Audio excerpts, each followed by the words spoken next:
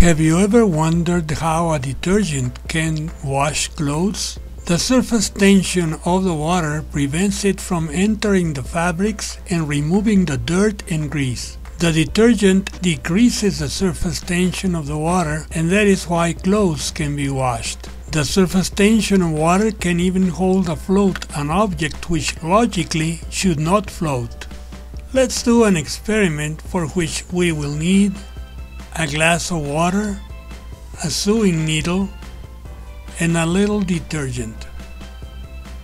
We are going to put the needle very carefully on the surface of the water. The surface tension acts as a kind of film that holds the needle on the surface. Now the needle is floating. Let's see how the detergent decreases the surface tension and the needle goes to the bottom. It should not take long.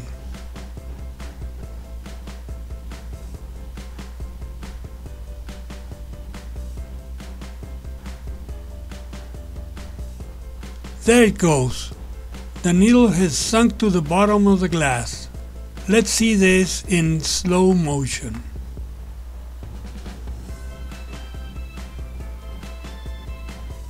The surface tension surrounds the needle and holds it on the surface.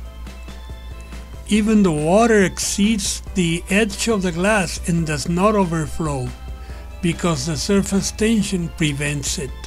By the action of the detergent, the water sort of becomes thin and can no longer hold the needle, which now sinks to the bottom because it is actually heavier than water. Also, part of the water spills because it's no longer held above the edge of the glass. I hope you have enjoyed this experiment. If so, please subscribe and give me a like.